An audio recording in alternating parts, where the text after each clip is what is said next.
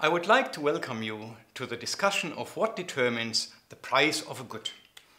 The simple answer is demand and the supply in the market. But how does it actually work? So let us look at a market for a consumer good, and that is characterized by competition.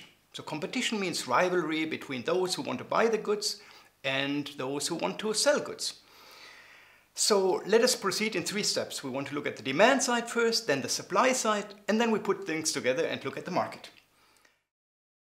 On the demand side, we have a lot of factors that determine the quantity of demand, and we want to look at the major ones. So here are the major ones. The price of the good, of course, determines how much consumers want to buy. But we look at this in a moment in more detail. Let's look at other factors that could play a role. So these are prices of other goods, because consumers may switch from one good to other goods. It's income, because we know people with higher income may buy more goods.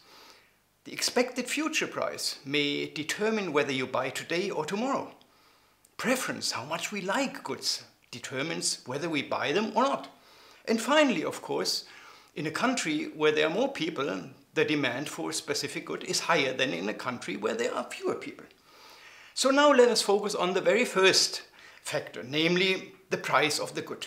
So we can write down the demand function like this. Q stands for the quantity that consumers want to buy. P is the price of the good.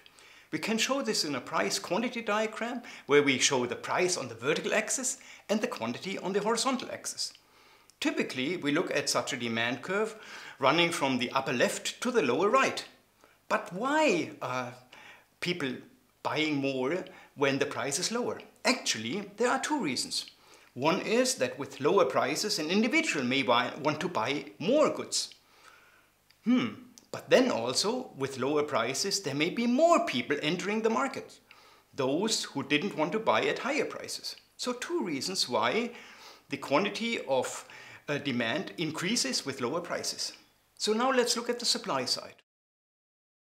Here we can also think of a number of factors that determine the supply. So in other words, what producers want to sell. One is of course the price of the good they sell. But prices of similar goods they could produce alternatively may also play a role. Prices of factors of production, because these factor of production prices influence their costs, may play a role. And then of course the expected future price may determine whether they sell today or they sell tomorrow. And the state of technology determines at what price levels they may be able to already produce or not.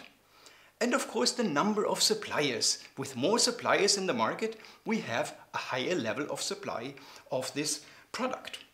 Now let's again focus on the very first factor that determines the supply, namely the price of this very good. Again, we can write down a function that looks very similar to the demand function.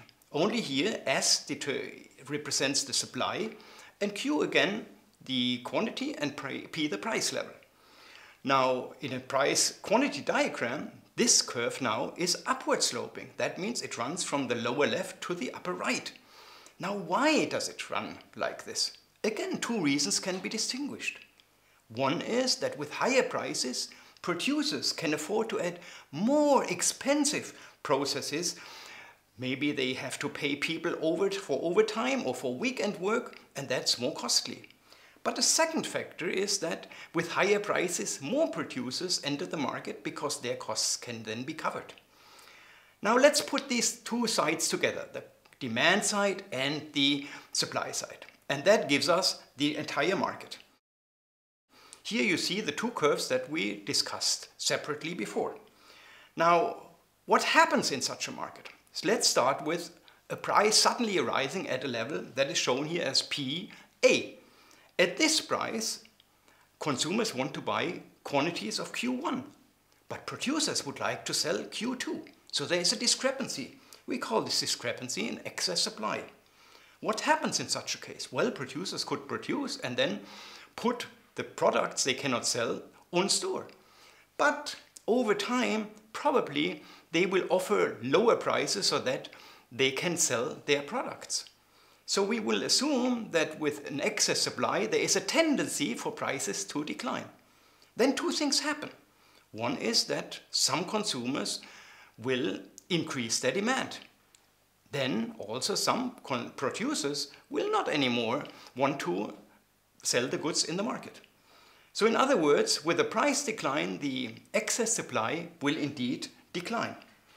This comes to an end when the gap between supply and demand comes to an end, meaning that gap is zero. This is what we call the equilibrium in a market, with P asterisk and Q asterisk here denoting the price and the quantity respectively. Now let's start with a price that is below such an intersection price. And then the price would mean that there are consumers who want to buy Q2, but producers only want to produce Q1. In this case, we have excess demand. Now, it is very reasonable to assume that in such a case, consumers offer a little bit higher prices and producers may ask a little bit higher prices. And this means that in such a situation, the price of this product will tend to increase. Then again, we have two effects, namely the supply will increase and the demand will decline until we reach a point E, that stands for equilibrium, with P asterisk and Q asterisk again showing the price and the quantity level in such a situation. So putting all this together leads us to the following result. The forces of demand and supply, and not a president or a prime minister, determines the price of the product, but demand and supply in this market. And this leads to an equilibrium in a competitive market. And the equilibrium is characterized by the quantity that producers want to supply and the consumers want to buy is exactly the same. Other prices would lead to a wedge between quantities of demand and quantities of supply, and this is what we call a disequilibrium. There's only one caveat to our result, and that is that many markets may not completely meet the strict conditions of what we call perfect competition. But there's good news, and this is even if the conditions for perfect competition are not completely met, the outcome may often not be very different. So we can conclude the concept of demand and supply is very powerful in explaining what determines the price and, for that matter, the quantity of a good.